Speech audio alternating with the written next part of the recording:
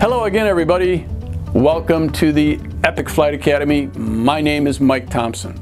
In this online program, we have three parts: the online course itself, these accompanying videos, and consultation with your flight instructor. You must complete all three parts to be successful in this course. So what's our topic today? Today, let's talk about the ignition system. Now, to understand this ignition system, we're going to break it down into four pieces: the magneto, the spark plugs, the wires, and the ignition switch itself.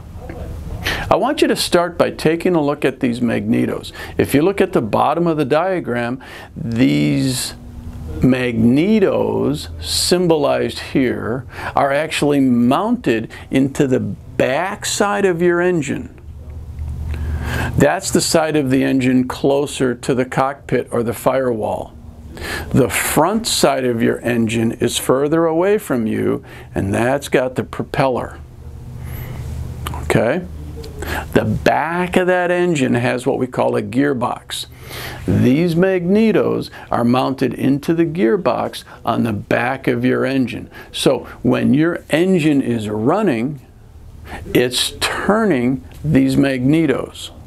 The magnetos are called magnetos because they use magnets. In some later lessons, we'll talk about the inner workings of the magneto. It uses electromechanical energy with spinning magnets to create a high current and voltage to spark your spark plug. All right? Those are the magnetos. Notice there's two of them, left and right. Now, next let's take a look at the spark plugs. Your engine has 4 cylinders, and you can see them numbered here: 1, 2, 3, and 4. Each of those 4 cylinders has 2 spark plugs. Why 2 spark plugs? 2 spark plugs in the top of that cylinder gives a nice even burn to that fuel air charge and helps that engine produce a lot of smooth running power.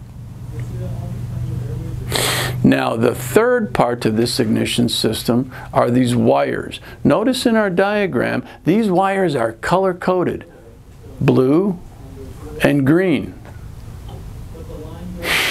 When you trace these wires, you see 2 green ones and 2 blue ones from each magneto.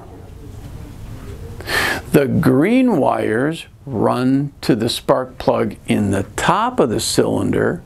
The blue wires run to the spark plug in the bottom or the lower side of the cylinder. So let's think about that for a second. Why are we doing it this way? What's going on here? Well, remember, ideally, both spark plugs are running. The engine's producing smooth power. In aviation, as you know, we are very safety conscious. We're always thinking about safety. We're thinking about what-if scenarios, and we're thinking about redundancy. So here's our what-if scenario for today.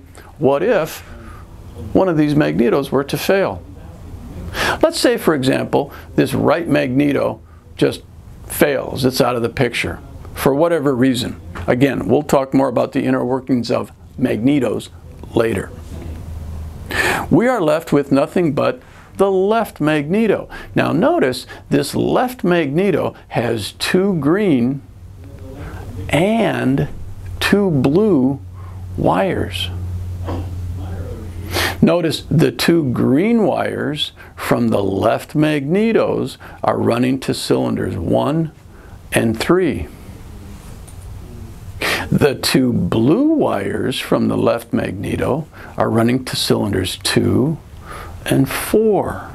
That means one magneto is still firing all 4 cylinders. Now, in that cylinder with one spark plug firing, the engine is not running as efficiently, and it's not making as much power as it would make with 2 spark plugs. But here's the good news. If we have a magneto failure, at least my engine is still running, and that's what we mean by redundancy. I can get this airplane safely to the ground or back to my home airport. The fourth and final part that we want to look at in our ignition system is the ignition switch. Now, the switch depicted here is like the one commonly seen in Cessna aircraft products. You'll see a switch like this in the 152, the 172, the 182. In our 172, this ignition switch has a key. Notice the positions here. Off, right, left, both start. Well, off is exactly what it says it is. R means right. The right magneto only is running. L means left. The left magneto only is running. And both means, you got it, both magnetos are running. When I move to the start position, this has nothing to do with the magnetos. It has to do with engaging the starter motor to turn the engine to help it start. Now, it is true that the magnetos will retard their spark during the starting phase because the engine is turning slower while the starter motor is trying to fire it up. Once the engine starts and it's running up to speed, the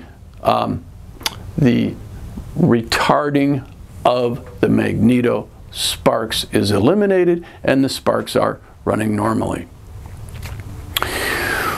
Well, that's just about it for our magneto and ignition system on the Cessna 172. Here's a quick review question for you. What drives the magnetos on the 172 aircraft? What makes them turn? What drives them? Well, that's it for today, folks. Catch you next time.